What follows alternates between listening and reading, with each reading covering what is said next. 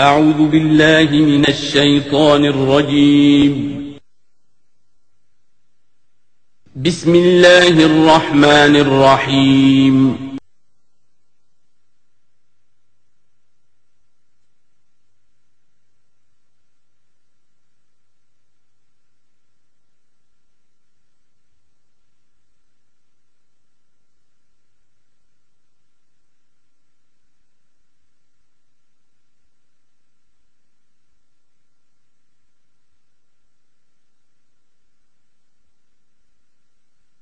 اعوذ باللہ من الشیطان الرجیم بسم اللہ الرحمن الرحیم خلق السماوات والارض بالحق، اللہ نے پیدا کیا ہے آسمانوں اور زمین کو حق کے ساتھ، یعنی بامقصد ہے، نتیجہ خیز تخلیق ہے، یہ بے نتیجہ کا کار عبث اور باطل نہیں ہے۔ یکبر اللیل علی النہار، وہ رات کو لپیٹ دیتا ہے دن پر، ویکبر النہار علی اللیل، اور دن کو لپیٹ دیتا ہے رات پر۔ اب یہ جو ہے کہیں یولج اللیل فی النہار آتا ہے، کہیں یکبر آ رہا ہے، تو یہ مختلف جو الفاظ ہیں، تعبیرات ہیں، لیکن مقصد کیا ہے کہ یہ دن اور رات ہے تو نہیں ہے۔ آپ کو معلوم ہے کہ پورا نظام جو چل رہا ہے اسی کے حوالے سے ہے، پورا عالم نباتات کا جو ریسپیریشن کا نظام ہے وہ اسی کے ساتھ متعلق ہے، لہذا یہاں کوئی شے بھی بے مقصد نہیں ہے۔ جب کوئی شے بے مقصد نہیں ہے تو انسان کیسے بے مقصد ہو سکتا ہے؟ کس لیے اس کو پیدا کیا؟ حدیث میں جیسا کہ آیا کہ انما الدنیا خلقت لکم وانتم خلقتم للآخرہ، دنیا تمہارے لیے بنائی گئی لیکن تم آخرت کے لیے بنائے گئے ہو۔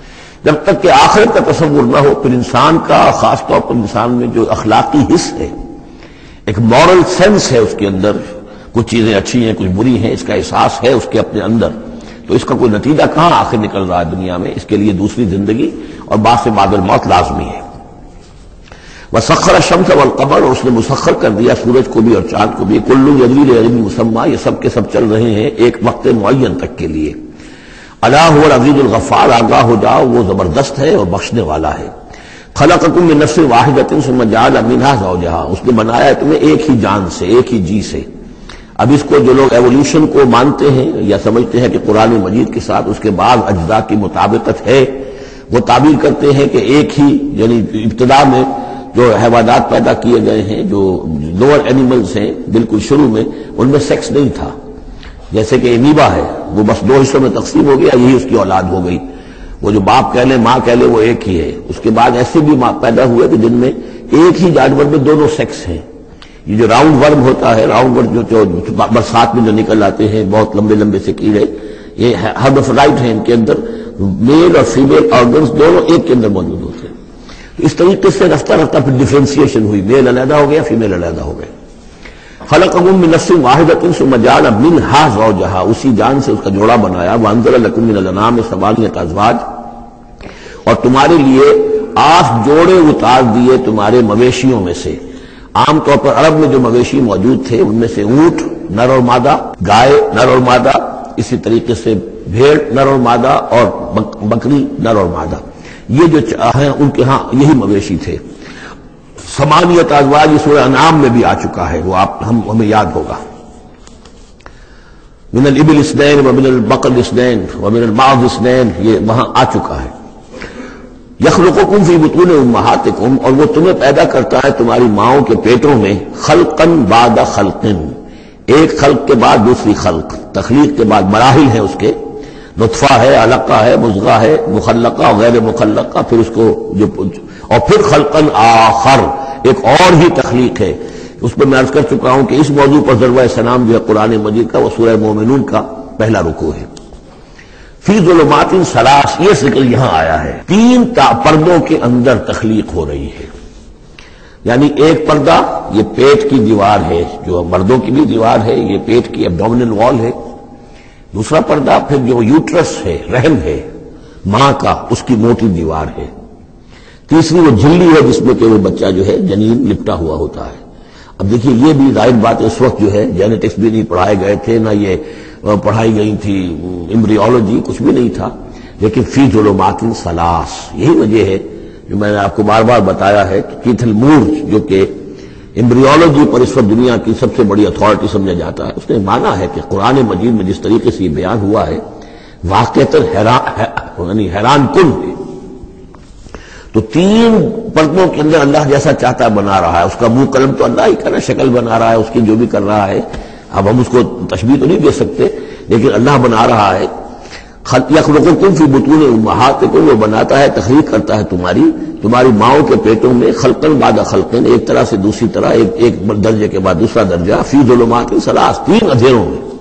ذالکم اللہ ربکم، وہ ہے اللہ تمہارا رب، لہ الملک، بادشاہی بھی اسی کی ہے، لا الہ الا هو فانا تصرفون، اس کے سوا کوئی معبود نہیں ہے، تو کدھر پھرائے جا رہے ہو۔ ان تکفروا فإن اللہ غنی عنکم، اگر تم کفران نعمت کرتے ہو، کفر کرتے ہو، تو اللہ غنی ہے، اسے تمہاری کوئی ضرورت نہیں ہے، احتیاج نہیں ہے، یہ نہ سمجھو کہ اس کی سلطنت میں کوئی کمی آ جائے گی۔ ولا یرضی لعبادہ الکفر، لیکن وہ اپنے بندوں سے کفر پر راضی نہیں ہے، اختیار تو اس نے دیا ہے، اما شاکرا و اما کفورا، چاہو تو شکر گزار بندے بنو، چاہو کفران نعمت کے بھی اختیار کر لو، چوائس از یورس، لیکن یہ جان لو اللہ راضی نہیں ہے کفر پر، راضی وہ ہوتا ہے وَإِن تَشْكُرُوا يَرْضَهُ لَكُمْ، اگر تم اس کا شکر کرو، اس کی تعریف کرو، اس کی بندگی کرو، پھر وہ تم سے راضی ہوگا۔ وَلَا تَزِرُ وَازِرَةٌ وِزْرَ أُخْرَىٰ، اور نہیں اٹھائے گی کوئی اٹھانے والی جان کسی دوسری جان کے بوجھ کو۔ ثُمَّ إِلَىٰ رَبِّكُمْ مَرْجِعُكُمْ، پھر تمہارا لوٹنا ہے اب تمہارے رب ہی کی طرف، فَيُنَبِّئُكُم بِمَا كُنتُمْ تَعْمَلُونَ، پھر وہ تمہیں بتا دے گا، متنبع کر دے گا جو کچھ کہ تم کرتے رہے تھے۔ انہ علیم بذات الصدور، یقیناً وہ جاننے والا ہے سینوں کے اندر چھپی ہوئی باتوں کا بھی، جو راز ہیں تمہارے سینوں میں۔ وَإِذَا مَسَّ الْإِنسَانَ ضُرٌّ دَعَا رَبَّهُ مُنِيبًا إِلَيْهِ، اور جب انسان کو کوئی تکلیف پہنچتی ہے وہ اپنے رب کو پکارتا ہے، دعائیں کرتا ہے اس کی طرف رجوع کرتے ہوئے۔ ثُمَّ إِذَا خَوَّلَهُ نِعْمَةً مِّنْهُ، اور جب اللہ تعالیٰ اس کو اڑا دیتا ہے، اس کے گرد اپنی نعمت کا خول لے آتا ہے، خَوَّلَهُ، اسے لپیٹ لیتا ہے اپنی نعمت میں، نسیَ مَا کَانَ يَدْعُو إِلَيْهِ مِن قَبْلُ، تو جو پہلے وہ جس چیز کی اللہ سے دعائیں کر رہا تھا سب بھول جاتا ہے۔ وَجَعَلَ لِلَّهِ أَندَادًا، اور اس سے بھی بڑھ کر جو کرتا ہے شرارت وہ یہ ہے کہ اللہ کے مدے مقابل ٹھہرا لیتا ہے، لِيُضِلَّ عَن سَبِيلِهِ، تاکہ بہکائے لوگوں کو اس کے راستے سے۔ قُلْ تَمَتَّعْ، تو اللہ تعالیٰ کی طرف فرمایا جا رہا ہے نبی کہہ دیجئے اٹھا لو کچھ دنیا کے کچھ جو مزے ہیں وہ لوٹ لو، بے کفر کا، اپنے کفر کے ساتھ، قلیلاً، لیکن بہت کم، چند دن کی زندگی ہے، اس میں جو تمہیں عیاشی کرنی ہے کر لو۔ انک من اصحاب النار، پھر مستقل طور پر تو تم آگ والے ہو، تمہیں آگ کے اندر جھونکا جائے گا۔ امن هو قانت آناء الليل ساجدا وقائما يحذر الآخرة ويرجو رحمت ربه، اس صورت میں یہ خاص اسلوب کئی مرتبہ آئے گا کہ ایک چیز کو، ایک جملے کو آگے نامکمل چھوڑ دیتے ہیں کہ اسے خود انسان پر کرے، فل ان دی بلینک، وہ خود بخود اس کے اندر مقدر تو ہے لیکن اس کو واضح طور پر نہیں کیا جاتا، مثلا اس کی مثال، اور یہ کئی دفعہ آئے گا اسلوب۔ اب من ہوا قانت آناء اللیل، بلا وہ شخص کہ جو کھڑا رہتا ہے، بندگی کرتا ہے رات کے وقت بھی، ساجدن و قائمن، کبھی سجدے میں پڑا ہوا ہے کبھی کھڑا ہوا ہے، یحذر الآخرۃ، جو آخرت سے ڈرتا رہتا ہے، وہ یرجو رحمت ربہ، اور ساتھ ہی اپنے رب کی رحمت کا امیدوار بھی ہے، بس آگے کچھ نہیں۔ مراد کیا ہے؟ کیا بھلا یہ شخص کا من ہوا غافل، کیا برابر ہو جائے گا اس کے جو غافل ہے؟ بھلا وہ شخص جس کی کیفیت یہ ہے کہ وہ فرما بردار ہے، راتوں کے اوقات میں بھی، سجدے میں بھی، اور کھڑے ہو کر بھی اللہ کی بندگی کرتا ہے، آخرت کا خوف اس کے دل میں ہے، لیکن اپنے رب کی رحمت کی امید بھی ہے۔ کمن ہوا غافل، کیا وہ شخص برابر ہو جائے گا اس کے کہ جو غافل ہے؟ قل، کہہ دیجیے، حل یستوی الذین یعلمون والذین یعلمون، کیا برابر ہو سکتے ہیں وہ لوگ کہ جو علم رکھتے ہیں اور وہ کہ جو علم نہیں رکھتے؟ انما یذکر اولو الالباب، حقیقی نصیحت اور سبق تو حاصل وہی کرتے ہیں کہ جو عقل مند لوگ ہیں۔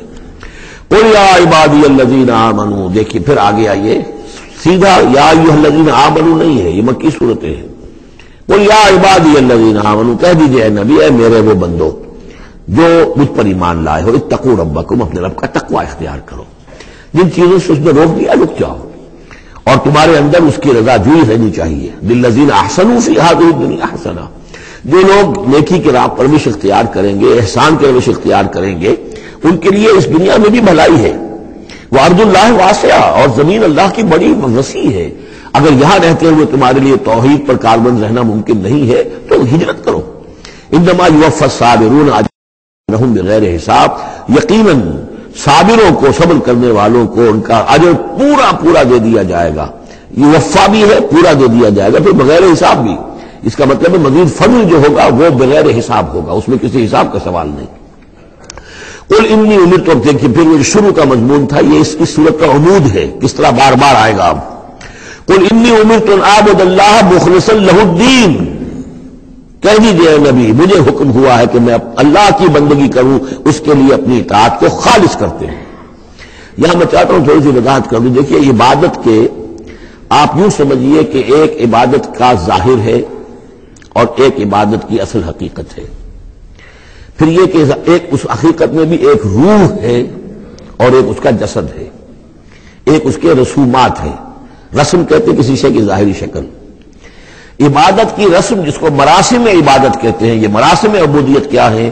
جس کی آپ عبادت کرتے ہیں، اس کے سامنے جھکتے ہیں، اس کے سامنے ادب کے ساتھ کھڑے رہتے ہیں، اس کے کچھ حمد کے ترانے گاتے ہیں، اس کے سامنے سجدہ کرتے ہیں، ان کو ہم کہیں گے مراسم عبودیت۔ رسم کہتے ہیں کسی چیز کی ظاہری شکل، یہ حروف ہے اور یہ رسم جو ہے رسم الخط، اسی طرح یہ قرآن اور یہ اس کا رسم عثمانی ہے، اس کا لکھا ہوا جانا جیسے کہ یہ رسم ظاہر ہے۔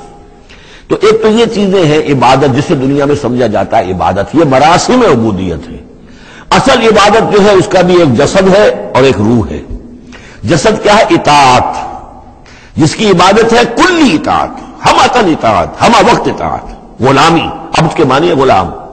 چنانچہ دو دفعہ ہم پڑھ چکے ہیں کہ فرعون نے کہا تھا بنی اسرائیل کے بارے میں قومہما لنا عابدون، یہ جو ہارون اور موسیٰ کی قوم ہے وہ تو ہماری غلام قوم ہے۔ اور ظاہر بات ہے وہ پرستش نہیں کرتے تھے، وہ قبطیوں کو پوجتے نہیں تھے، وہ ان کی نماز نہیں پڑھتے تھے، وہ ان کو سجدہ نہیں کرتے تھے معاذ اللہ، لیکن غلامی جو ہے اصل شے، اطاعت یہ تو اصل جسم ہے، اصل عبادت کا جو ہے جسم جسد جو ہے وہ ہے اطاعت۔ لیکن جو چیز اس اطاعت کو غلامی سے آگے بڑھ کر عبادت بنا دیتی ہے وہ اس کی روح ہے، روح محبت۔ جس ہستی کی اطاعت محبت کے ساتھ کی جائے گی وہ عبادت ہو جائے گی۔ ایک جبرن اطاعت کی جا رہی ہے، اب جیسے کہ انگریز کی ہم اطاعت کرنے پر مجبور تھے، ہم اطاعت کر رہے تھے، عبادت نہیں کر رہے تھے لیکن اطاعت کر رہے تھے، لیکن کسی کی محبت کے جذبے سے سرشار ہو کر اطاعت کی جائے گی تو وہ عبادت بن جائے گی۔ تو اللہ کی عبادت کے لیے جو بھی ڈیفینیشن اس کی امام ابن تیمیہ اور حافظ ابن قیم استاد اور شاگرد دونوں کی ہے وہ یہ ہے کہ اس کے دو اجزاء ہیں۔ العبادت تجمع اصلین، غایت الحب مع غایت الذل والخضوع، کہ دو چیزوں کو جمع کرنے سے اللہ کی عبادت جو ہے وجود میں آتی ہے، حد درجے کی محبت اللہ کے ساتھ اور حد درجے میں اللہ کے سامنے اپنے آپ کو بچھا دینا، مطیع اور منقاد ہو جانا۔ اچھا یہ تو ہے اصل عبادت، لیکن اس کے لیے جو رسم ہے وہ کیا ہے؟ کبھی کبھی کھڑے ہو کر کبھی سلیوٹ کر لینا ہے، کبھی ہاتھ جوڑ دینا ہے۔ اب ہندوؤں کے ہاں ہاتھ جوڑنا ہے، یہ ان کے ہاں کی رسم ہے۔ قنوت ہے، ہمارے ہاں قنوت ہے، ادب کے ساتھ کھڑے ہونا ہے، کہیں جو جھک جانا ہے، رکوع کرنا ہے، کہیں سجدہ کرنا ہے، حمد کے ترانے جو ہے پڑھ رہے ہیں، تسبیح کر رہے ہیں، یہ اس کی مراسم عبودیت ہے۔ عبادت اصل کیا ہے؟ اطاعت کلی، اللہ کی محبت سے سرشار ہو کر۔ تو اس صورت کا جو عمود ہے وہ یہ ہے کہ اللہ کی عبادت کرو، اس کے لیے اپنی اطاعت کو خالص کرتے ہوئے۔ اطاعت میں آپ نے کسی اور کو شامل کر دیا، انڈیپینڈنٹ آف ہم، اللہ کی اطاعت سے آزاد مستقل بذات اطاعت، یہ شرک ہے، اور وہ اطاعت اللہ کو قبول نہیں۔ وہ منہ پر دے مارے گا یہ مجھے 25% اطاعت نہیں چاہیے آپ کی، آپ لیجئے اپنے سر پاس رکھیے، مجھے تو چاہیے 100%۔ ادخلوا فی السلم کافہ، اور ہم سمجھتے ہیں کہ ہم 5-10% بھی تنخواہ لیں گے اللہ تعالیٰ کو تب بھی ہمیں جنت وہ دے ہی دے گا۔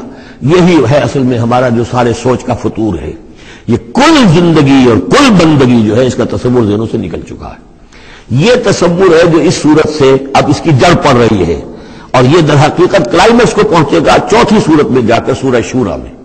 تو دیکھیے پھر آ گیا قل انی امرت ان اعبد اللہ مخلصا لہ الدین، کہہ دیجیے مجھے تو حکم ہوا کہ میں اللہ کی بندگی کروں، اس کے لیے اپنی اطاعت کو خالص کرتے ہوئے۔ وامرت لان اکون اول المسلمین، اور مجھے حکم ہوا کہ سب سے پہلا مسلم، سب سے پہلا فرما بردار میں خود بنوں۔ یہ نہیں ہے کہ میں تمہیں فرما برداری کی دعوت دے رہا ہوں اور خود جو ہے میں اللہ کی نافرمانی کروں، یہ نہیں۔ قل انی اخاف ان عصیت ربی عذاب یوم عظیم، کہہ دیجیے مجھے تو خود اندیشہ ہے اگر میں اپنے رب کی نافرمانی کروں تو ایک بڑے دن کا عذاب مجھے آ پکڑے گا۔ میں اپنے آپ کو مستثنا نہیں سمجھتا، میں بھی بندہ ہوں، اگر میں معصیت کروں، اگر میں اپنے رب کی نافرمانی کروں، ظاہر بات ہے کہ یہ جو ہے اگر بہت بڑا اگر ہے، ظاہر اس کے حضور کا امکان نہیں، حضور کے لیے سمجھانے کے لیے ان لوگوں کو بتایا جا رہا ہے۔ قل اللہ اعبد مخلصا لہ دینی، پھر وہی حالانکہ دیکھیے ایک بات ہے کہ ایک ہی اسلوب کو بار بار تکرار سے لانا عام ہماری دنیا میں جو ہمارے نگارش کے اور جو بھی یعنی تصنیف و تعریف کے اصول ہیں اس کو عیب سمجھا جاتا ہے کہ یہ تو تصنیف و تعریف کا عیب ہے، ایک ہی اسلوب کو آپ تکرار میں لا رہے ہیں۔ یہ تو کمال اللہ کا ہے فصاحت و بلاغت کا کہ وہ لا رہا ہے اس کو بار بار، اور پھر کوئی بھاری نہیں گزرتا، بلکہ یہ کہ اس کے اندر اس کے اور حسن بڑھ رہا ہے۔ لیکن یہ کہ اس تکرار سے جو ایمفیسس ہے اس کو سمجھیے کہ یہ اسلوب بار بار کیوں آ رہا ہے۔ پہلی آیت یہ تھی تنزیل الکتاب من اللہ العزیز الحکیم انا انزلنا الیک الکتاب بالحق فاعبد اللہ مخلصا لہ الدین الا للہ الدین الخالص۔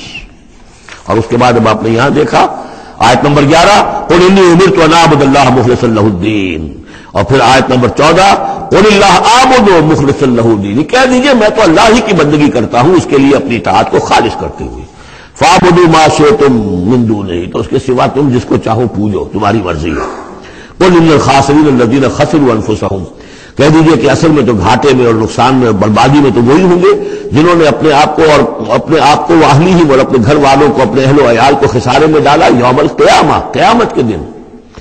یہاں تو حلوے مانڈے کھلائے، پراٹھے اور انڈوں کے ناشتے کرائے، لیکن جو جھونک رہے انہیں جہنم کے اندر، تو تم ان کے ساتھ خیر خائی کر رہے ہو یا بدخائی کر رہے ہو؟ خود بھی سارے سیدھے جا رہے ہو جہنم کے اندر اور لے کر جا رہے اہل و عیال کو جہنم کے اندر حرام خوری کر کے، تو یہ ان کی محبت ہے یا ان کی دشمنی ہے؟ قل ان الخاسرین الذین خسروا انفسهم واہلیہم یوم القیامہ، قیامت کے دن جنہوں نے خسارے میں ڈال دیا اپنے آپ کو اور اپنے اہل عیال کو، جیسے کہ ہم آگے چل کر پڑھیں گے سورہ تحریم میں، یا ایھا الذین آمنوا قوا انفسکم واہلیکم نارا، اے ایمان والو بچاؤ اپنے آپ کو اور اپنے اہل عیال کو آگ سے، جہنم کی آگ سے۔ لیکن جن لوگوں نے اپنے آپ کو آگ کا مستحق بنا لیا، اپنے اہل و عیال کو، ان سے بڑا گھاٹے میں کون ہوگا؟ الا ذالک هو الخسران المبین، آگاہ ہو جاؤ یہ تو کھلی گمراہی ہے اور کھلا گھاٹا ہے اور نقصان ہے۔ لہم من فوقہم ظلل من النار، ان کے لیے ہوں گے ان کے اوپر سے بھی بادل ہوں گے، تہ بر تہ ظلل آگ کے، ومن تحتہم ظلل، اور ان کے نیچے بھی آگ کے بھبکے ہوں گے اور وہ بھی تہ پر تہ ہوں گے۔ ذالک یخوف اللہ بہ عبادہ، یہ ہے وہ شے کہ جس سے اللہ ڈرا رہا ہے اپنے بندوں کو۔ یا عباد فتقون، اے میرے بندوں پس ڈرو، بچو، اس آگ سے اپنے آپ کو بچانے کی کوشش کرو۔ والذین اجتنبوا الطاغوت ان یعبدوها، اور وہ لوگ کہ جنہوں نے طاغوت کا انکار کیا، ان سے کنارہ کشی کر لی، ان کی بندگی نہیں کی، اور طاغوت پہلے سورہ بقرہ سے پڑھتے ہوئے آ رہے ہیں، فمن یکفر بالطاغوت ویؤمن باللہ فقد استمسک بالعروۃ الوثقی، جو بھی اللہ کی اطاعت سے سرتابی کر رہا ہے وہ طاغوت ہے۔ طغا کسے کہتے ہیں؟ طغیانی، دریا اپنی حد میں بہ رہا ہے، کیا خوبصورت منظر ہے، اور وہ حد سے باہر نکلا، طغیانی آ گئی۔ یہ انسان اللہ کی بندگی کی حد میں رہے، بہت اچھا ہے، اللہ کا خلیفہ ہے، اشرف المخلوقات ہے، اور بڑھ گیا آگے اور اللہ کے حدود کے اندر داخل ہو گیا، اپنے نفس کو بنا لیا مطاع یا کسی اور کو بنا لیا مطاع، خود حاکم بن بیٹھا یا کسی اور کی حاکمیت کا قائل ہو گیا اللہ سے آزاد ہو کر، تباہی ہے، بربادی، وہ طاغوت ہے۔ تو جن لوگوں نے بھی کنارہ کشی کر لی اس سے کہ وہ طاغوت کی بندگی کریں، وَأَنَابُوا إِلَى اللَّهِ، اور انہوں نے رخ کر لیا اپنا اللہ کی طرف، رجوع کر لیا اللہ کی جانب، لَهُمُ الْبُشْرَى، ان کے لیے بشارت ہے، فَبَشِّرْ عِبَادِ، تو اے نبی میرے ایسے بندوں کو بشارت دے دیجئے، اللہم ربنا اجعلنا منہم۔ یہ جو اب اگلی آیت آ رہی ہے اس کو غور سے سنیے، فَبَشِّرْ عِبَادِ الَّذِينَ يَسْتَمِعُونَ الْقَوْلَ فَيَتَّبِعُونَ أَحْسَنَهُ، جو لوگ کے کلام سنتے ہیں، بات سنتے ہیں، اور پھر جو اس کا بہترین رخ ہوتا ہے، بہترین پہلو ہوتا ہے، اس کی پیروی کرتے ہیں۔ یعنی یہ کہ دین جس کی طرف کہ اللہ تعالیٰ تمہیں بلا رہا ہے، اس کے بھی درجے ہیں۔ ایک درجہ ہے صرف اسلام کا، ایک اس سے اونچا درجہ ہے ایمان، ایک سب سے اونچا درجہ ہے احسان، واللہ یحب المحسنین۔ تو اچھے سے اچھے درجے کی طرف جانے کی کوشش کرو۔ ہمارا معاملہ کیا ہے؟ دنیا میں تو ہم سمجھتے ہیں کہ اچھی سے اچھی، بہتر سے بہتر ہے، جستجو کے خوب سے ہے خوب تر کہاں، اور دین میں ہم کہتے ہیں ذرا اور کم پر بھی گزارا ہو جائے، کہیں اور تھوڑی رعایت کر کے پیچھے چلے جائیں، پاس ہو جائیں کسی طرح، کم سے کم کے لیے۔ یہ ہے در حقیقت جو کہ برعکس روش ہونی چاہیے۔ فَيَتَّبِعُونَ أَحْسَنَهُ، عزیمت کا راستہ اختیار کرو، بہتر سے بہتر کے لیے، ایم ہائی، دین کے معاملے میں بھی اپنا ارادہ جو رکھو اونچا رکھو۔ یستمعون القول، جو بات سنتے ہیں فَيَتَّبِعُونَ أَحْسَنَ، جو اس کی احسن ترین پھر اس کے اندر جو پہلو ہے اس کا اتباع کرتے ہیں. اولئک الذین ھداھم اللہ، یہ ہیں وہ لوگ جنہیں اللہ نے ہدایت دی ہے. واولئک ھم اولو الالباب، اور یہی وہ لوگ ہیں کہ جو اولو الالباب ہیں، ہوش مند ہیں، عقل مند ہیں. افمن حق علیہ کلمۃ العذاب، اور یہاں پھر وہی آ گیا، بھلا وہ شخص کہ جو مستحق ہو چکا ہے، جس پر لاگو ہو چکی ہے عذاب کی بات، یعنی جو مستحق ہو گیا عذاب کا، اس کے بعد کیا پھر چھوڑ دیا گیا. کمن ہوا فی الجنہ، کیا وہ برابر ہو جائے گا اس شخص کے کہ جو جنت میں جانے والا ہے؟ یہ گویا کہ یہاں پر محذوف ہے. افانت تلقی من فی النار، تو اے نبی کیا آپ اس کو نکال سکیں گے آگ سے؟ اس کے اوپر تو اللہ کی طرف سے وہ قانون عائد ہو گیا، دفعہ لگ چکی. جیسے آپ کہتے ہیں اس پر تو دفعہ 302 لگ گئی، تو جن لوگوں پر وہ دفعہ لگ چکی اللہ تعالیٰ کی طرف سے کہ یہ لوگ اس مقام کو پہنچ گئے، پوائنٹ آف نو ریٹرن کو، کہ اب ان کے دلوں پر مہر کر دی گئی، اب یہ ایمان نہیں لائیں گے، تو ان کو اے نبی آپ ان کو اب آگ سے نکال نہیں سکتے. لیکن الذین اتقوا ربہم، لیکن وہ لوگ کہ جو لوگ اللہ کا تقوی اختیار کریں گے، لہم غرف من فوقہا غرف مبنیہ، ان کے لیے تو بالا خانے ہوں گے، ان کے اوپر اور بالا خانے ہوں گے ایک دوسرے کے اوپر. اللہ تعالیٰ جنت کے اسکائی اسکریپرز دے گا، جیسے کہ آج آپ دیکھتے ہیں 102 منزلیں اور 110 منزلیں چلی جا رہی ہیں، تو غرف من فوقہا غرف، بالا خانے اور بالا خانوں پر بالا خانے، مبنیہ جو چنے ہوئے ہوں گے ایک دوسرے کے اوپر. تجری من تحت الانہار، ان کے دامن میں ندیاں بہتی ہوں گی. وعد اللہ، یہ اللہ کا وعدہ ہے جو ہو چکا. لا یخلف اللہ المیعاد، اللہ تعالیٰ اپنے وعدے کی خلاف ورزی نہیں کرتا. الم تر ان اللہ انزل من السماء ماء، کیا تم نے دیکھا نہیں کہ اللہ نے اتارا آسمان سے پانی. فسلکہ ینابیع فی الارض، پھر اس کو چلا دیا چشموں کی شکل میں زمین میں. ثم یخرج بہ زرعا، پھر انہی کے ذریعے سے نکالتا ہے، اس کے ذریعے سے نکالتا ہے وہ کھیتی کو، مختلف الوانہ، جس کے رنگ ہیں مختلف. ثم یہیج، پھر وہ کھیتی جو ہے تیار ہو جاتی ہے، بڑی اس کی شان و شوکت ہوتی ہے. فتراہ مصفرا، پھر دیکھتے ہو کہ وہ زردی مائل ہو گئی. ثم یجعلہ حطاما، پھر وہ کھیتی کٹ گئی اور اب یوں سمجھیے کہ وہاں خاک اڑ رہی ہے، یا یہ کہ توڑی کے کوئی تم کے کہیں کہیں پڑے ہوئے نظر آ جائیں گے، چورا ہو گئی. ان فی ذلک لذکر لأولی الالباب، اسی کے اندر ہے یاد دہانی اور سبق ہوش مند لوگوں کے لیے کہ یہی معاملہ تمہارا ہے. جب تم پیدا ہوتے ہو تو جیسے کھیتی نئی نئی اپجتی ہے تو کسان کتنا خوش ہوتا ہے. کسی کے یہاں بیٹا پیدا ہوا کتنی خوشی ہو رہی ہے، اس کی آمد کو جو ہے سیلیبریٹ کیا جا رہا ہے. پھر وہ جوانی کو پہنچتا ہے، پھر اس کے بالوں میں سفیدی آئی، اعصاب جو ہے اور جو قوا کمزور پڑے، اور پھر اس کے بعد وہ قبر میں اتار دیا گیا، مٹی ہو کر مٹی میں پھر مل گیا. تو یہ life cycle, human life cycle, بس یہ ہے کہ یہ 50 60 30 40 برس کا ہے، وہ چند مہینے کے اندر اندر سب کچھ ہو جاتا ہے. سائیکل وہی ہے، وہ بھی لائف ہے، یہ بھی لائف ہے. دی plant life and animal life. Biology کی یہ دو شاخیں ہیں، باٹنی ہے تو biology, life the science of life, اس کے دو حصے ہیں، باٹنی ہے، زوالوجی ہے، حیوانات کی لائف اور نباتات کی لائف.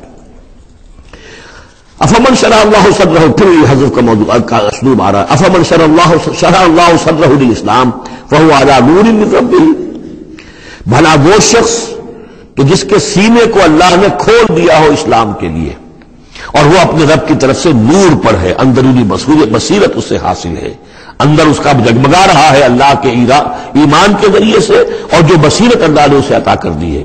اب پھر آگے اس کو چھوڑ دیا گیا. کیا مطلب ہے؟ افمن شرح اللہ صدرہ للاسلام فہو علی نور من ربہ، جو اپنے رب کی طرف سے نور کے پر ہے. کمن ہوا فی الظلمات، کیا وہ اس شخص کے مانند ہو جائے گا جو اندھیروں میں بھٹک رہا؟ لیکن نہیں، اس کو یہاں درج نہیں کیا. فویل للقاسیۃ قلوبہم، تو ہلاکت و بربادی ہے ان لوگوں کی جن کے دل سخت ہو چکے ہیں من ذکر اللہ، اللہ کے ذکر سے، یعنی اتنے سخت ہو چکے ہیں کہ ان میں گداز ہی نہیں ہے، ان میں اللہ کے لیے کوئی شوق ہی نہیں ہے، اللہ کو یاد کرنے کا کوئی ذوق ہی نہیں ہے، ان کے دل سخت ہو چکے ہیں، ان کے لیے ہلاکت اور بربادی ہے. اولئک فی ضلال مبین، یقیناً یہ لوگ ہیں کھلی گمراہی میں بھٹکے ہوئے ہیں. اللہ نزل احسن الحدیث کتابا متشابہا، اللہ نے اتاری ہے بہترین حدیث. اصل میں ہمارے ہاں یہ لفظ حدیث جو ہے اس کے ایک ہی معنی لوگوں کو معلوم ہے. حدیث قرآن ہے، حدیث ہے، حدیث سے مراد ہے حدیث رسول صلی اللہ علیہ وسلم. قرآن مجید میں کہیں حدیث کا لفظ حدیث رسول کے لیے نہیں آیا. ویسے حدیث کا لفظ صحیح ہے، حدیث رسول ہے، وہ اس میں کوئی شک نہیں، لیکن ہمیں جاننا چاہیے قرآن کی اصطلاح کیا ہے. بہترین حدیث قرآن ہے. فَبِأَيِّ حَدِيثٍ بَعْدَهُ يُؤْمِنُونَ، اس قرآن کی جیسی حدیث کے آنے کے بعد اب اور کس چیز پر ایمان لائیں گے؟ تو یہاں پر بھی لفظ حدیث آ رہا ہے، اللہ کا کلام ہے یہ. تو اللہ نزل احسن الحدیث، اللہ نے بہترین بات نازل فرمائی ہے، بہترین کلام نازل فرمایا ہے، کتاباً، کتاب کی صورت میں، متشابہاً، اس کے مضامین بہت متشابہ ہیں. اب جیسے ہم دیکھ چکے ہیں کہ 7 جگہ تو قصہ آدم و ابلیس آ رہا ہے، حالانکہ اس میں ہر جگہ کوئی نہ کوئی نئی بات ہے، کچھ نہ کوئی فرق ہے، لیکن یہ کہ 7 جگہ آ رہا مشابہ تو ہے نا. قرآن کو جو شخص پڑھ رہا ہے اگر ایک ہفتے میں وہ ختم کرتا ہے تو گویا کہ ہر ہفتے اسے کہیں نہ کہیں وہ آدم و ابلیس کا تذکرہ جو ہے وہ مل جائے گا ہر روز میں. تو اس طریقے سے یہ کہ جو اہم مضامین ہیں وہ قرآن مجید میں اس طریقے سے لائے گئے ہیں کہ صورتیں مشابہ ہیں، صورتوں کے جوڑے ہیں، مثانیہ دہرائی ہوئی یا جوڑوں کی شکل میں دونوں معنی ہو سکتی ہیں اس کی.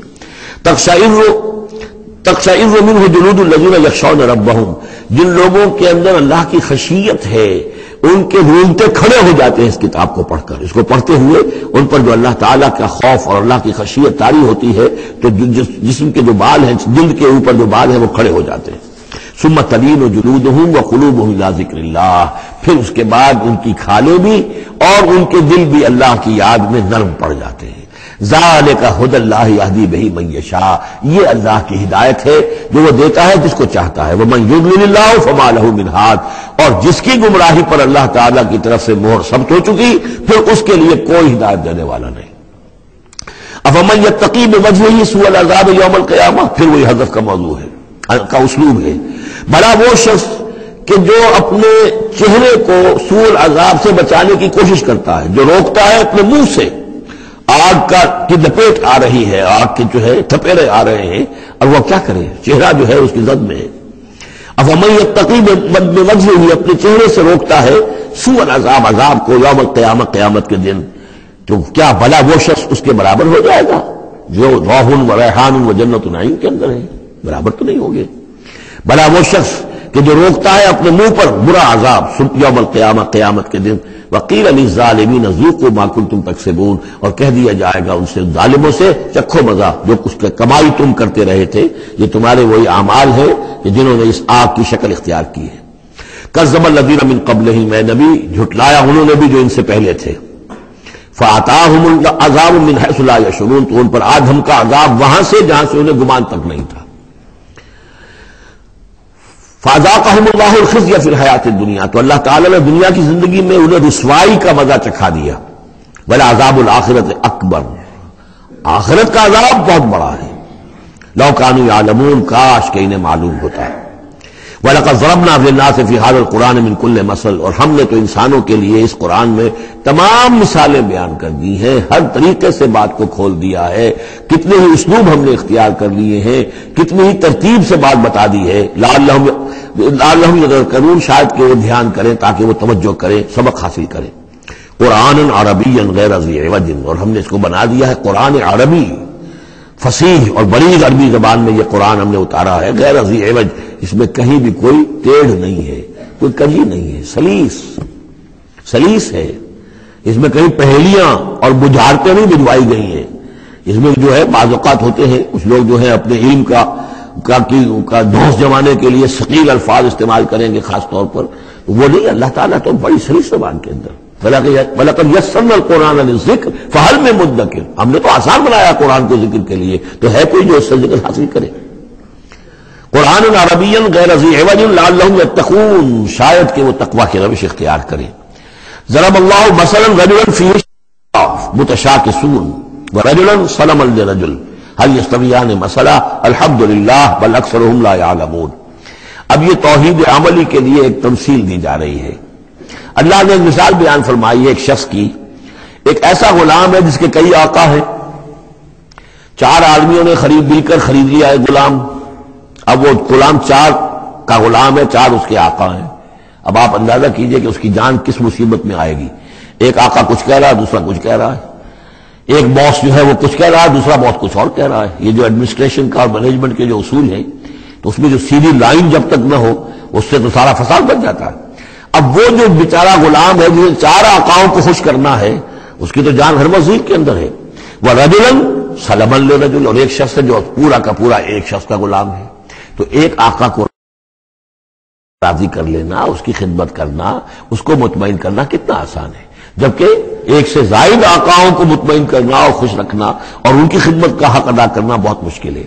یہی شرک اور توحید کا معاملہ ہے۔ ایک اللہ کے بندے بن جاؤ، اسی میں سکون ہے، اسی میں اطمینان ہے، اسی میں چین ہے، ذہنی سکون اور قلبی اطمینان بھی اسی میں ہے، روحانی سکون بھی اسی میں ہے۔ اور جب تم یہ کہ یہ شرک اور بہت سے دیوی اور بہت سے دیوتا، تو ہر وقت جو ہے وہ جان کانپتی رہے گی کہ ایک دیوی راضی ہو رہی تو دوسری ناراض ہو رہی ہے، اور ایک دیوتا جو ہے اس کی کوئی ڈنڈوت کی ہے تو دوسرا ناراض ہوگا کہ میرے ہاں کوئی چڑھاوا نہیں چڑھایا، تو یہ تو ان کی جان تو ہر وقت جو ہے مصیبت کے اندر رہے گی۔ ضرب اللہ مثلا رجلا فیہ شرکاء متشاکسون، اور وہ شریک جو ہے اس کے آقا وہ زندی بھی ہیں، ایک دوسرے کے ساتھ اراد رکھنے والے بھی ہیں، تو اس کا کیا حال ہوگا اس غلام کا جو ان چار آقاؤں کا غلام ہے۔ وَرَجُلًا سَلَمًا لِرَجُلٍ، اور ایک جو غلام وہ ہے، ایک شخص وہ ہے کہ جو ایک ہی آدمی کا غلام ہے۔ هل يستویان مثلا، کیا یہ برابر ہو سکتے ہیں مثال میں؟ الحمدللہ، کل تعریف اللہ کے لیے، یعنی یہ کہ صاف بات ہو گئی کہ توحید ہی صحیح راستہ ہے۔ بل اکثرهم لا يعلمون، لیکن یہ کہ ان کی اکثریت علم نہیں رکھتی۔ انک میت وانہم میتون، اے نبی آپ کو بھی وفات پانا ہے، موت آپ پر بھی وارد ہوگی اور یہ سب بھی مریں گے۔ ثم انکم یوم القیامت عند ربکم تختصمون، پھر تم اپنے رب کے پاس قیامت کے دن آپس میں جھگڑو گے۔ کیا جھگڑو گے؟ حضور کہیں گے کہ میں نے تو یہ ان کو بتا دیا تھا سارا کچھ، اللہ جو تو نے بھیجا تھا میں نے پہنچا دیا تھا۔ ان میں سے ہو سکتا ہے کچھ کھڑے ہو کر یہ پلی لے کہ نہیں مجھ تک بات نہیں پہنچی تھی، یہ جھگڑا ہوگا پھر، کیونکہ اللہ تعالیٰ نے تو بھیجا محمد رسول اللہ صلی اللہ علیہ وسلم کو، اور جواب دہی ان سے بھی ہوگی۔ سورہ اعراف کی آیت نمبر 6 بڑے اہم آیات میں سے ہے وہ قرآن مجید کے، فَلَنَسْأَلَنَّ الَّذِينَ أُرْسِلَ إِلَيْهِمْ وَلَنَسْأَلَنَّ الْمُرْسَلِينَ، ہم ان سے بھی پوچھیں گے جن کے طرف رسولوں کو بھیجا، اور ان سے بھی پوچھیں گے جنہیں رسول بنا کر بھیجا۔ تم نے ہمارا پیغام پہنچا دیا تھا؟ یہ ہم نے پہنچا دیا تھا۔ اسی لیے حضور نے گواہی دے دی تھی حجۃ الوداع میں، الا هل بلغت، لوگوں میں نے پہنچا دیا کہ نہیں؟ اور پورے مجمع نے کہا انا نشهد انک قد بلغت وادیت ونصحت، ہاں حضور ہم گواہ ہیں، آپ نے حق تبلیغ ادا کر دیا، حق خیرخواہی ادا کر دیا، اور آپ نے حق امانت ادا کر دیا۔ پھر آپ نے اللہ کی سے خطاب کرتے ہوئے آسمان سے بھی اشارہ کیا، انگلی سے اشارہ کیا آسمان کی طرف، اللہم اشہد، اللہم اشہد، اللہ تو بھی گواہ ہے، یہ مان رہے ہیں کہ میں نے پہنچا دیا۔ پھر آپ نے فرمایا فَلْيُبَلِّغِ الشَّاهِدُ الْغَائِبَ، اب میں نے تو تمہیں پہنچا دیا، تمہارا فرض ہے کہ تم پہنچاؤ ان کو جو یہاں موجود نہیں ہے۔ یہ ہے سلسلہ جو شروع کیا ہے، یہ گویا کہ جو میں نے کل بتایا تھا رسول و رسول اللہ ہے، اب گویا کہ پوری امت جو ہے وہ اللہ کے رسول کی رسول ہے۔ اللہ کے رسول نے باقی پوری نوع انسانی کے لیے اپنی امت کو یہ کام سونپ دیا ہے کہ جیسے میں نے تمہیں پہنچایا تھا تمہیں پہنچانا ہے پوری نوع انسانی کو۔ تو پوری امت گویا کہ رسول و رسول اللہ ہے، اللہ کے رسول کی رسول، کہ اللہ نے بھیجا محمد کو اور محمد نے وہ ذمہ داری ان کے اپنے کندھے سے ان کے کندھوں پر منتقل کر دی۔ یہ ہے صورتحال جس کو 2 جگہ قرآن میں کہا گیا، سورہ حج میں بھی ہم پڑھ چکے، هو اجتباکم وما جعل علیکم فی الدین من حرج الی قولہ تعالی لیکون الرسول شہیدا علیکم وتکونوا شہداء علی الناس، اور ادھر سورہ بقرہ کے اندر کہہ دیا گیا ہجرت کے ادھر ہجرت کے ادھر، یہ دونوں صورتیں ہجرت سے متصلاً قبل حج اور ہجرت کے متصلاً بعد البقرہ، اور ادھر کیا آ گیا وَكَذَلِكَ جَعَلْنَاكُمْ أُمَّةً وَسَطًا لِتَكُونُوا شُهَدَاءَ عَلَى النَّاسِ وَيَكُونَ الرَّسُولُ عَلَيْكُمْ شَهِيدًا، صرف ترتیب بدلی ہے۔ فَمَنْ أَظْلَمُ مِمَّنْ كَذَبَ عَلَى اللَّهِ وَكَذَّبَ بِالصِّدْقِ إِذْ جَاءَهُ، اس شخص سے بڑھ کر ظالم کون ہوگا جو اللہ پر جھوٹ باندھے، جھوٹ کہے، اسے کہ وحی نہ آئی ہو اور وہ کہے کہ مجھ پر وحی آئی ہے۔ وَكَذَّبَ بِالصِّدْقِ، یا اور یہ عین اور یہ دونوں جمع کیجیے گا، وہ بعد میں بتاؤں گا۔ وَكَذَّبَ بِالصِّدْقِ، اور جھٹلائے سچی بات کو جب کہ اس کے پاس آ گئی۔ یہ دونوں ایک شخص کے کردار بھی ہو سکتا ہے کہ وہ اللہ پر جھوٹ جو ہے جڑ رہا ہے اور خود جو ہے جو اللہ کی طرف سے حق آیا ہے اس کی نفی کر رہا ہے، تردید کر رہا ہے۔ اور یہ 2 اشخاص بھی ہو سکتے ہیں کہ ایک تو وہ سب سے بڑھ کر ظالم ہے کہ جس کو وہی نہ آئی ہو اور وہ کہے کہ وہی آئی ہے، اس نے کوئی بات اپنے جی سے گھڑ کر اللہ کی طرف منسوب کر دی، تو یہ کہ اس سے بڑھ کر ظالم کوئی نہیں ہو سکتا۔ اسی طرح اسی درجے کا ظالم وہ ہے کہ جس کے پاس اللہ کا کلام آ جائے، صدق آ جائے، سچائی آ جائے اور اس کو جھٹلا دے۔ الیس فی جہنم مثوی للکافرین، تو کیا جہنم ہی میں ٹھکانہ نہیں ہے ایسے کافروں کا؟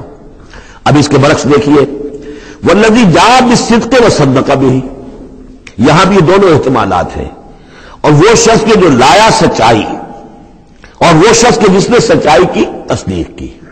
یہ بھی ایک ہی شخص بھی ہو سکتا ہے کہ کسی شخص کے کردار میں دونوں پہلو ہیں، وہ راست باز ہے، خود بھی اس کا سارا معاملہ راستی پر ہے، اور پھر یہ کہ جو راستی جو حق اس کے سامنے پیش کیا جائے فوراً قبول بھی کرتا ہے، تصدیق بھی کرتا ہے۔ لیکن یہ کہ عام طور پر خیال یہ ہے کہ والذی جاء بالصدق سے مراد یہاں محمد رسول اللہ صلی اللہ علیہ وسلم جو لائے ہیں سچائی اللہ کی جانب سے، اور وہ صدق بہ سے مراد حضرت ابوبکر رضی اللہ تعالی عنہ جنہوں نے اس سچائی کی تصدیق کی ہے۔ وجاء بالصدق وصدق بہ اولئک هم المتقون، یہی لوگ ہیں جو کہ متقی ہیں۔ لہم ما یشاءون عند ربہم، ان کے لیے جو کچھ یہ چاہیں گے ان کے رب کے پاس وہ ان کو دے دیا جائے گا، فراہم کر دیا جائے گا۔ ذالک جزاء المحسنین، یہی ہے نیکوکاروں کا بدلہ۔ لیکفر اللہ عنہم اسوأ الذی عملوا وَيَجْزِيَهُمْ أَجْرَهُمْ بِأَحْسَنِ الَّذِي كَانُوا يَعْمَلُونَ، تاکہ اللہ تعالیٰ ان کے وہ اعمال جو برے ہیں وہ تو ان سے دور کر دے۔ یعنی ظاہر بات ہے کہ انبیاء تو خیر معصوم ہیں، ان سے تو کسی غلط بات کا جو ہے اگر کوئی امکان پیدا ہوتا بھی ہے بنائے طبع بشری تو اللہ تعالیٰ محفوظ کر لیتا ہے اور اس کا صدور نہیں ہونے پاتا۔ باقی تو ہر شخص سے خطا ہو سکتی ہے، غلطی ہو سکتی ہے، تو اللہ تعالیٰ جو ہے ان کے جو برے اعمال ہوں گے انہیں تو دور کر ہٹا دے گا، نامہ اعمال سے دھو دے گا۔ کوئی لغزش ہے، کسی میں کوئی خطا ہو گئی ہے، کوئی ایسی شے ہے کہ جو ان کے ہاں ناپسندیدہ ہے، ان کے کردار میں ہے، اللہ اسے دور کر دے گا، دھو دے گا۔ وَيَجْزِيَهُمْ أَجْرَهُمْ بِأَحْسَنِ الَّذِي كَانُوا يَعْمَلُونَ، اور ان کا جو جزا ان کی معین کرے گا وہ ان کے بہترین اعمال کے حساب سے کرے گا۔ ظاہر بات ہے ہر نیکوکار کے تمام اعمال ایک جیسے نہیں ہوتے، نیکی کے بھی درجات ہیں، اونچے درجے کی نیکی، اس سے کمتر درجے کی نیکی، اس سے کمتر درجے کی نیکی، لیکن اللہ جب اس کی جزا کا معاملہ طے کرے گا، مقام و مرتبہ، تو اس کے بلند ترین جو اعمال ہیں اس کے حساب سے اللہ تعالیٰ اسے جنت میں مقام عطا فرمائے گا۔ جو برے ہیں ان کو دھو دے گا، پاک کر دے گا۔ والذی جاء بالصدق وصدق بہ اولئک هم المتقون لهم ما یشاءون عند ربهم ذلک جزاء المحسنین لیکفر اللہ عنهم اسوأ الذی عملوا ویجزیهم اجرهم باحسن الذی كانوا یعملون۔ الیس اللہ بکاف عبدہ، کیا اللہ کافی نہیں اپنے بندے کے لیے، اپنے بندے کی مدد کے لیے، اپنے بندے کی حفاظت کے لیے؟ یہ سوالیہ نشان ہے حقیقت میں، یہ اس پر زور دینے کے لیے اللہ کافی ہے۔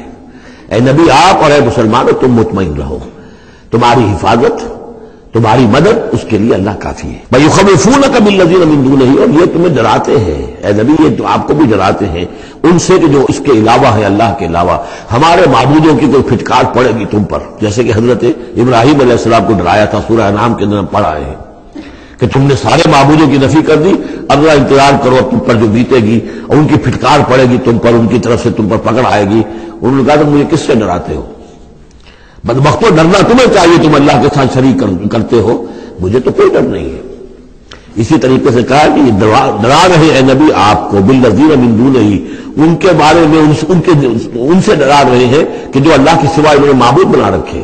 وَمَن يُضْلِلِ اللَّهُ فَمَا لَهُ مِنْ هَادٍ، اور جس کو اللہ تعالیٰ گمراہ کر دے، جس کی گمراہی کے اوپر مہر لگا دے، پھر اس کے لیے کوئی ہدایت دینے والا نہیں۔ وَمَن يَهْدِ اللَّهُ فَمَا لَهُ مِن مُضِلٍّ، اور جس کو اللہ ہدایت دے دے پھر اسے گمراہ کرنے والا کوئی نہیں۔ أَلَيْسَ اللَّهُ بِعَزِيزٍ ذِي انتقام، تو کیا اللہ تعالیٰ زبردست نہیں ہے، انتقام لینے والا؟ وَلَئِن سَأَلْتَهُم مَّنْ خَلَقَ السَّمَاوَاتِ وَالْأَرْضَ لَيَقُولُنَّ اللَّهُ، اور جب یہ آپ ان سے اگر پوچھیں گے کس نے پیدا کیا آسمانوں اور زمین کو، وہ کہیں گے اللہ نے۔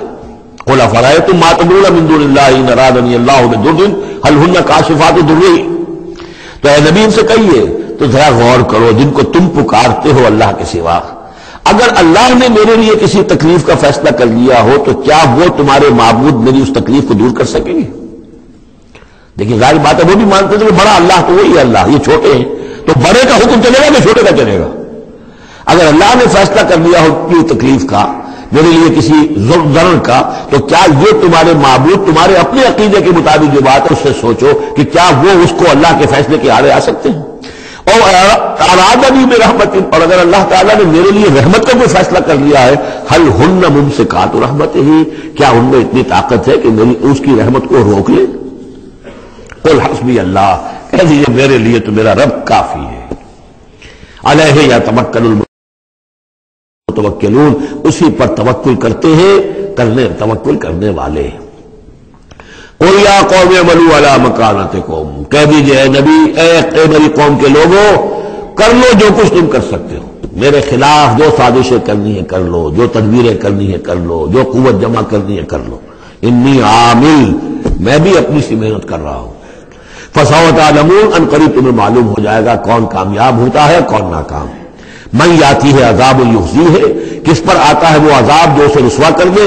ویحل علیہ عذاب مقیم، اور اس کے اوپر عذاب وہ نازل ہو جائے کہ جو ہمیشہ رہنے والا ہو. انا انزلنا علیک الکتاب للناس بالحق، اے نبی، اے محمد صلی اللہ علیہ وسلم، ہم نے آپ پر یہ کتاب نازل کر دی ہے لوگوں کے لیے حق کے ساتھ.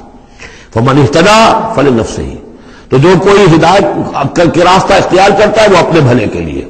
ومن ضل فانما یضل علیہا، اور جو گمراہی اختیار کرتا ہے تو اس کا سارا وبال اسی کے اوپر آئے گا. وما انت علیہم بوکیل، اور آپ کو ان کے ٹھیکیدار نہیں ہے، ذمہ دار نہیں ہے، مسئول نہیں ہے. آپ کی جو ہے آپ سے ان کے بارے میں پوچھا نہیں جائے گا، باس پوچھ نہیں ہوگی. آپ سے پوچھا جائے گا آپ نے پیغام پہنچا دیا تھا یا نہیں، بس اس کے بعد آپ کا فرض ختم ہوا. اللہ یتوفی الانفس حین موتها والتي لم تمت فی منامها. اس آیت کو پھر نوٹ کر لیجیے، قادیانیوں نے جو بھی فساد ذہنوں میں پیدا کیا ہوا ہے، یہ میں سورہ آل عمران سے لے کے مسلسل اس کو واضح کر رہا ہوں کہ یہ توفی جو ہے، یتوفا باب تفاعل، پورا لے لینا، قبض کر لینا، قبضے میں لے لینا. اللہ یتوفی الانفس حین موتها، اللہ تعالیٰ قبض کر لیتا ہے جانوں کو اور شعور کو جبکہ اس کی موت کا وقت ہوتا ہے. والتي لم تمت فی منامها، جن کے موت کا وقت نہیں ہے تو نیند میں قبض کر لیا، نیند میں شعور چلا گیا، جان موجود ہے. موت جب ہوتی ہے شعور بھی گیا، جان بھی گئی، جسم یہاں ہے. اور حضرت مسیح کو لیا گیا، شعور بھی، جان بھی، جسم بھی. تو گویا کہ توفی جو ہے بتمام و کمال جو ہوئی ہے وہ حضرت مسیح کی ہوئی ہے علیہ الصلوۃ والسلام. باقی یہ گویا کہ استعارت ہے توفی. نیند میں بھی ہمارا شعور چلا گیا، اور اصل شے تو شعور ہی ہے انسان کے. اگر شعور ہی نہیں ہے تو پھر کیا ہے اس کے اندر؟ وہ اللہ نے اس وقت اس سے لے لیا ہے، چھین لیا ہے، اللہ تعالیٰ نے سلب کر لیا، قبض کر لیا ہے. تو گویا کہ یہ لفظ جو اطلاق ہو رہا ہے اس کا نیند پر بھی ہو رہا ہے. فَيُمْسِكُ الَّتِي قَضَىٰ عَلَيْهَا الْمَوْتَ، تو جس کی موت کا اللہ فیصلہ کر چکا ہے اس کو اپنے پاس روکے رکھتا ہے. وَيُرْسِلُ الْأُخْرَىٰ إِلَىٰ أَجَلٍ مُّسَمًّى، جس کے لیے صرف نیند کا فیصلہ تھا واپس بھیج دیتا ہے. جب وہ جاگتا ہے تو اس کا شعور واپس آ جاتا ہے، اور ایک وقت معین تک کے لیے اس کا یہ سلسلہ جاری رہتا ہے.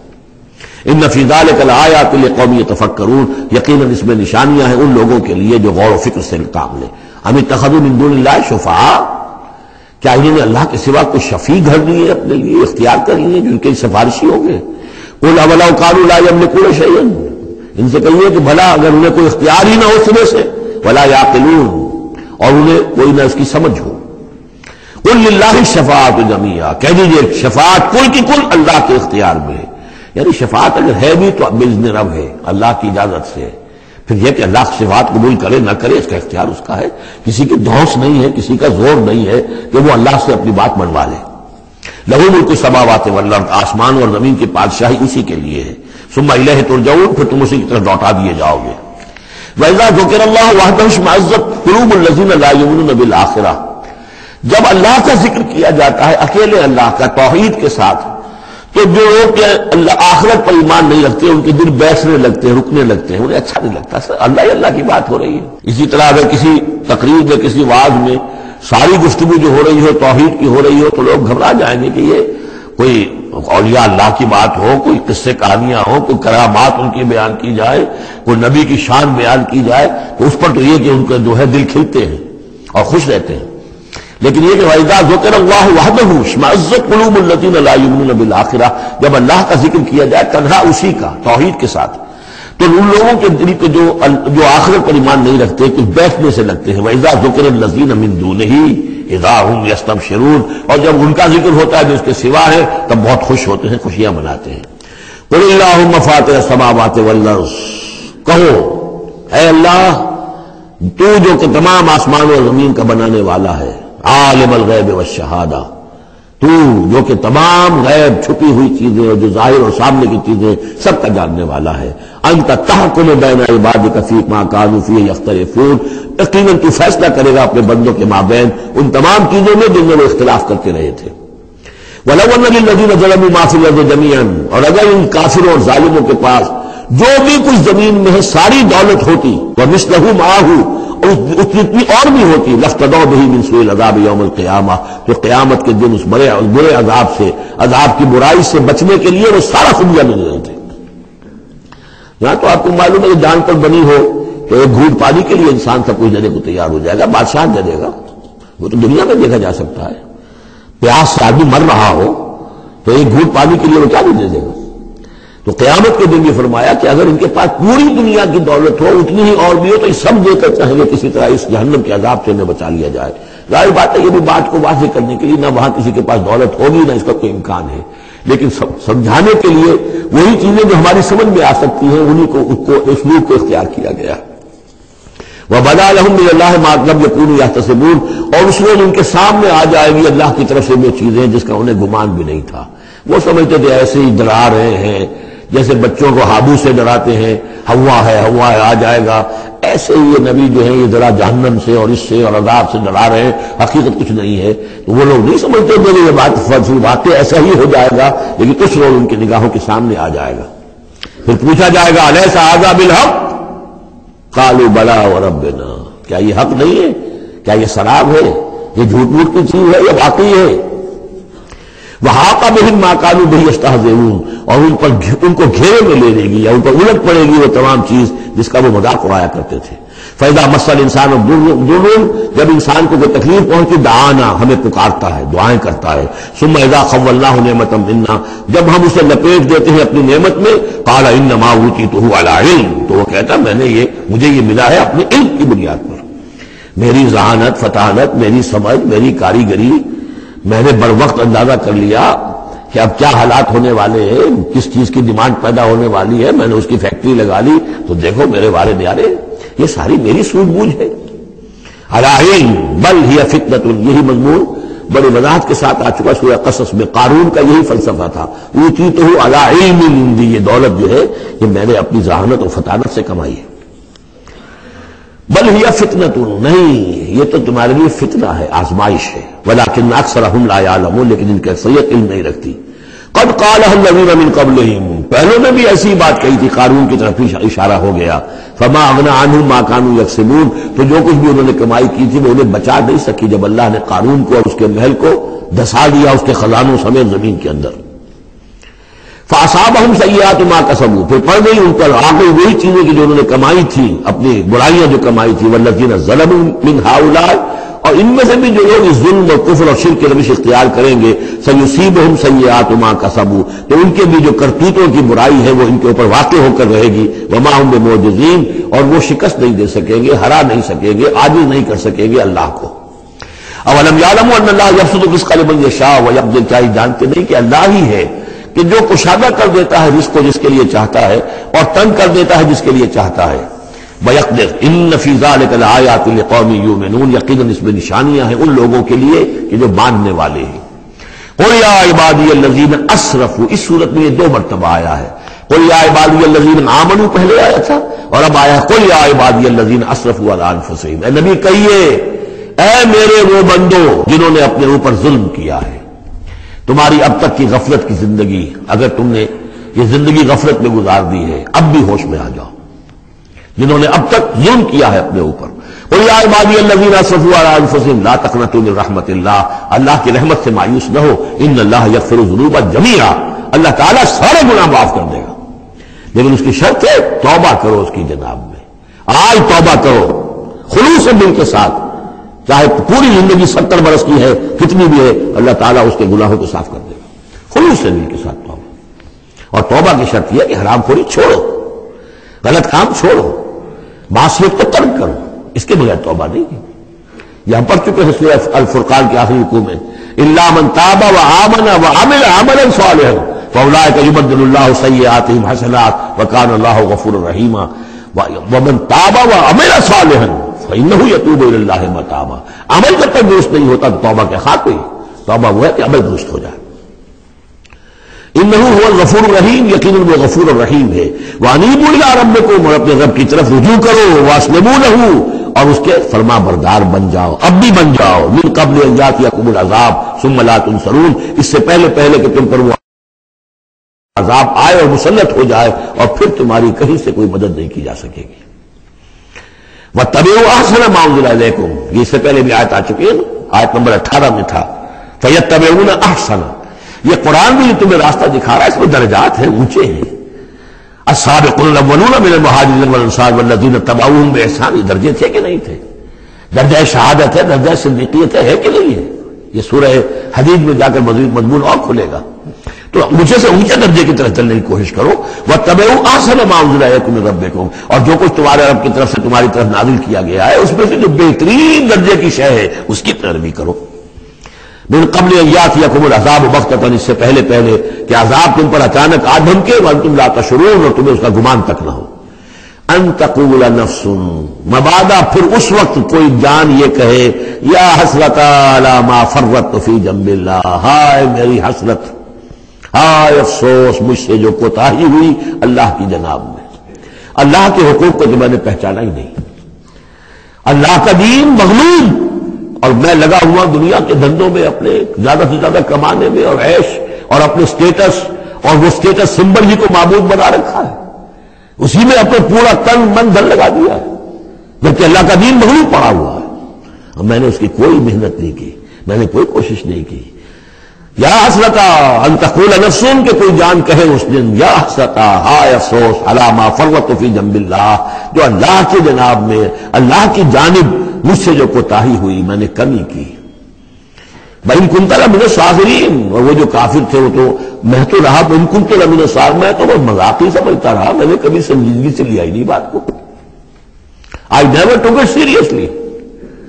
اور تقول لو ان اللہ ہدانی لکنت من المتقین، یا تم کہو کہ اگر اللہ نے ہدایت دی ہوتی تو میں بھی ہو جاتا متقی۔ گویا کہ یہاں اپنے اس چوائس کی نفی کر رہے ہو، اللہ نے تمہیں اشرف المخلوقات بنایا اور تمہیں اختیار دیا تھا، اما شاکرا و اما کفورا۔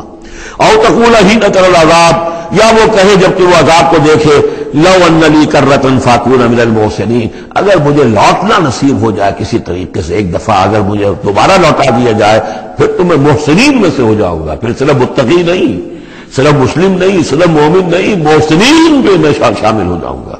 بلا، کیوں نہیں، قد جاءت کا آیاتی، آئی تھی تیرے پاس میری آیات، فکذبت بہا، تو نے ان کو جھٹلا دیا تھا، واستکبرت، اور تو نے تکبر کیا تھا، وکنت من الکافرین، اور تو نے کفر کی روش اختیار کی تھی۔ ویوم القیامت تری الذین کذبوا علی اللہ وجوہہم مسودۃ، اور قیامت کے دن تم دیکھو گے ان لوگوں کو جنہوں نے اللہ پر جھوٹ باندھا تھا کہ ان کے چہرے سیاہ ہوں گے، الیس فی جہنم مثوی للمتکبرین، تو کیا جہنم ہی میں ٹھکانہ نہیں ہے ایسے متکبرین کا۔ وینجی اللہ الذین اتقوا بمفازتہم، اور اللہ تعالیٰ نجات دے گا ان کو جنہوں نے تقویٰ کی روش اختیار کی تھے، اور پہنچا دے گا ان کی کامیابی کی جگہوں پر، جو ان کے مقامات ہیں ان تک پہنچا دے گا۔ کسی کا کوئی مقام ہے، کسی کا کوئی مقام ہے، یہ صدیقیت کا مقام ہے، یہ شہداء کا مقام ہے، یہ انبیاء کا مقام ہے۔ لا یمسہم السوء، انہیں نہیں چھو سکے گی کوئی بھی تکلیف، کوئی برائی، ولا ہم یحزنون، اور نہ ہی وہ حزن سے دوچار ہوں گے۔ اللہ خالق کل شیء وہو علی کل شیء وکیل، اللہ تعالیٰ ہر شے کا خالق ہے اور وہ ہر چیز کا نگران ہے اور ہر چیز کا ذمہ دار ہے۔ لہو مقالید السماوات والارض، اس کے لیے ہے تمام کنجیاں آسمانوں کی اور زمین کی۔ والذین کفروا بآیات اللہ اولئک هم الخاسرون، اور جن لوگوں نے اللہ کی آیات کا انکار کیا وہی ہے تباہ ہونے والے اور گھاٹے میں رہنے والے۔ یہ آخری دو رکوع جو ہے سورہ مبارکہ کے، ہمارے پاس وقت کم ہے لیکن بہرحال اس سے جو بھی بڑائی ہے فائدہ اٹھانا ہے۔ یہ بہت ہی پرجلال انداز ہے قرآن مجید میں، لیکن پھر وہی توحید کا مضمون آ رہا ہے، توحید فی العبادت۔ قل افغیر اللہ تأمرونی اعبد ایھا الجاہلون، یہ انداز جو ہے قرآن مجید میں کہیں اور نہیں ملے گا۔ اے نبی کہہ دیجئے اے جاہلو، کیا تم مجھے بھی یہ مشورہ دے رہے ہو کہ میں اللہ کے سوا کسی اور کی بندگی کروں؟ وہ دباؤ جو تھا، مشرکین کا دباؤ تھا محمد رسول اللہ پر صلی اللہ علیہ وسلم، کچھ تو کمپرومائز کیجئے، کچھ تو لے دے کے معاملہ کیجئے، کوئی ایک آدھ معبود ہمارا بھی مانے، باقی آپ کو ہم مان لیں گے، اب آپ کو بادشاہ بھی مان لیں گے، باقی جو آپ کہیں گے ہم کریں گے، لیکن یہ کہ کچھ تو آخر ہمارے ساتھ بھی کچھ تو گیو اینڈ ٹیک ہونا چاہیے۔ اب ان کا جواب اس انداز میں دیجیے۔ قل فغیر اللہ تامرونی اعبد ایھا الجاہلون، مجھے بھی تم اس بات کا مشورہ دے رہے ہو، مجھے یہ حکم دے رہے ہو کہ اللہ کے سوا کسی کو پوجوں؟ وَلَقَدْ أُوحِيَ إِلَيْكَ، اور اے نبی آپ کی طرف تو وحی کی جا چکی ہے، وَإِلَى الَّذِينَ مِن قَبْلِكَ، اور آپ سے پہلے جو رسول تھے ان کو بھی یہ وحی کر دی گئی تھی۔ توجہ سے سنیے، لَئِنْ أَشْرَكْتَ، اے نبی اگر آپ بھی بالفرض شرک کریں گے، لَيَحْبَطَنَّ عَمَلُكَ، آپ کے بھی سارے اعمال حبط ہو جائیں گے، وَلَتَكُونَنَّ مِنَ الْخَاسِرِينَ، اور آپ بھی نہایت خسارہ پانے والوں میں سے ہو جائیں گے۔ قانون خداوندی، وَلَن تَجِدَ لِسُنَّتِ اللَّهِ تَحْوِيلًا، اصل میں یہ سختی ساری حضور کی طرف نہیں ہے، یہ مشرکین سے، خطاب ان سے نہیں، بظاہر حضور سے ہے، لیکن بتایا جا رہا ہے کہ یہ معاملہ ایسا نہیں ہے، یہ تو ایسا قانون ہے ہمارا جو کسی کے لیے بھی نہیں بدلے گا، جو بھی شرک کرے گا اس کے ساتھ ہمارا کوئی معاملہ نہیں، کسے باشد۔ وَلَقَدْ أُوحِيَ إِلَيْكَ وَإِلَى الَّذِينَ مِن قَبْلِكَ لَئِنْ أَشْرَكْتَ لَيَحْبَطَنَّ عَمَلُكَ وَلَتَكُونَنَّ مِنَ الْخَاسِرِينَ بَلِ اللَّهَ فَاعْبُدْ، نہیں صرف اللہ ہی کی آپ بندگی کیجئے، وَكُن مِّنَ الشَّاكِرِينَ، اور بن جائیے اس کے شکر گزار بندوں میں سے۔ وَمَا قَدَرُ اللَّهَ حَقَّ قَدْرِهِ، اور انہوں نے اللہ کی قدر نہ کی جیسے کہ اس کی قدر کا حق تھا، اس کی قدرت کا اندازہ نہ کر پائے، اس کی قوت کا، قدرت کا کیسے کر سکتے؟ لیکن یہ کہ ایک بات ذہن میں آنی چاہیے، اگرچہ ہم اللہ کی قدرت کو ناپ تول نہیں سکتے، اب نہ ہم اللہ کے علم کو ناپ تول سکتے کہ کتنا علم ہے، اس لیے کہ ہماری ترازو ہے وہ تو سونار کی ترازو کی طرح ہے، وہ باشے تولے تو وہ جو ہے وہ تول لے گی، لیکن یہ کہ ٹنوں کو کیسے تولے گی؟ تو ہمارے ذہن کی ترازو جو ہے وہ نہیں تول سکتی، اللہ کی صفات کو بھی نہیں جان سکتے کہ وہ کتنی ہے، کیسی ہے۔ لیکن ایک بات جان لیجیے، علی کل شیء قدیر، یہ تو جان سکتے ہیں نا، ہر شے پر قادر ہے، لیکن یہ کہ جن لوگوں کا ذہن جس سے بھی عاجز آ جاتا ہے، وما قدر اللہ حق قدرہ والارض جمیعا قبضتہ یوم القیامۃ والسماوات مطویات بیمینہ، اس کا ایک تمہیں جھلک دکھا رہے ہیں اس کی قدرت، اس کی عظمت کا، کہ تمہاری یہ پوری کی پوری زمین اس کی ایک مٹھی میں ہوگی قیامت کے دن، اور یہ آسمان اس کے داہنے ہاتھ میں لپٹے ہوئے ہوں۔ کوئی اندازہ کر سکتے ہو تو کر لو، ہمیں آسمانوں کا کیا پتا ہے، ہمیں کیا گیلیکسیز کا کیا تصور ہے؟ چکر آتا ہے جب پڑھتے ہیں، ایسٹرونومی کو کتاب پڑھیے، واقعہ ہے کہ میرا سر چکرا جاتا ہے، لائٹ ایئرس کا جو تصور آتا ہے، بلین اور چلتے جائیے، وہ تو ختم ہونے والی بات ہی نہیں، ہمارا تصور جو ہے وہ وہاں جا کر بالکل جو ہے جواب نہیں ہوتا ہے، تخیل جو ہے، قوت تخیلہ وہ تھم ہار کر رہ جاتی ہے۔ وَالْأَرْضُ جَمِيعًا قَبْضَتُهُ يَوْمَ الْقِيَامَةِ وَالسَّمَاوَاتُ مَطْوِيَّاتٌ بِيَمِينِهِ سُبْحَانَهُ وَتَعَالَىٰ عَمَّا يُشْرِكُونَ، وہ پاک ہے اور بہت بلند و بالا ہے ان تمام چیزوں سے، اس تمام شرک سے جو یہ کر رہے ہیں۔ وَنُفِخَ فِي الصُّورِ، اور سور میں پھونکا جائے گا، فَصَعِقَ مَن فِي السَّمَاوَاتِ وَمَن فِي الْأَرْضِ، تو بے ہوش ہو جائیں گے جو بھی ہیں آسمانوں میں اور جو بھی ہیں زمین میں، إِلَّا مَن شَاءَ اللَّهُ، سوائے اس کے جنہیں اللہ چاہے گا۔ یعنی یہ بے ہوشی معلوم ہوتا ہے کہ فرشتوں پر بھی طاری ہوگی سوائے کچھ فرشتوں کی، اس قدر وہ دہشت والا ہوگا۔ تو ایک اصل میں تین ہے یہ نفخے جو ہے، پہلا نفخہ ہے زلزلے والا، وہ ہے نفخہ ساعت کا، اس میں تو ہلچل ہوگی، طوفان ہوگا، سورج اور چاند ٹکرائیں گے اور یہ پہاڑ چلیں گے روئی کے گالوں کی طرح، وہ ہے جو پہلا ہے ساعت۔ پھر اس کے بعد ایک اور ہوگا اور اس کے بعد سب کے سب ختم ہو گئے، سب پر ایک موت کی نیند طاری ہو جائے گی۔ وَنُفِخَ فِي الصُّورِ فَصَعِقَ مَن فِي السَّمَاوَاتِ وَمَن فِي الْأَرْضِ إِلَّا مَن شَاءَ اللَّهُ ثُمَّ نُفِخَ فِيهِ أُخْرَىٰ، پھر اس میں پھونک ماری جائے گی ایک مرتبہ اور یہ تیسری مرتبہ، یہاں کے حساب سے دوسری مرتبہ، لیکن یہ کہ یہ نفخہ ثالثہ ہے۔ فَإِذَا هُمْ قِيَامٌ يَنظُرُونَ، تو اچانک وہ سب کے سب کھڑے ہوں گے دیکھتے ہوئے۔ یہ نفخہ ہے باعث بعد الموت کا، تیسرا نفخہ، اس لیے قیامت اس کو کہتے ہیں، اذا ہم قیام ینظرون، یہ یوم القیامہ ہے۔ پہلے ساعہ ہے، پہلے وہ گھڑی ہے کہ جس سے ایک موت وارد ہوگی، سب پر طاری ہو جائے گی، اور یہ قیامہ ہے جس میں کھڑے ہو جائیں گے۔ ثم نفخ فیہ اخری فاذا ہم قیام ینظرون واشرقت الارض بنور ربها، اور زمین چمک اٹھے گی اپنے رب کے نور سے۔ آگے پڑھیں گے، اس وقت اسی زمین پر اللہ تعالیٰ کا نزول ہوگا۔ وجاء ربک والملک صفا صفا، آسمان غمام کی حیثیت سے پھٹ جائے گا اور فرشتے جو ہیں قطار در قطار صفے بازے وہ نیچے اتریں گے۔ واشرقت الارض بنور ربها ووضع الکتاب، اور کتاب اور اعمال نامہ لا کر رکھ دیا جائے گا۔ وجیء بالنبیین والشہداء، اور انبیاء اور شہداء کو بھی پیش کر دیا جائے گا۔ بارک اللہ لی ولکم فی القرآن العظیم ونفعنی وإیاکم بالآیات والذکر الحکیم۔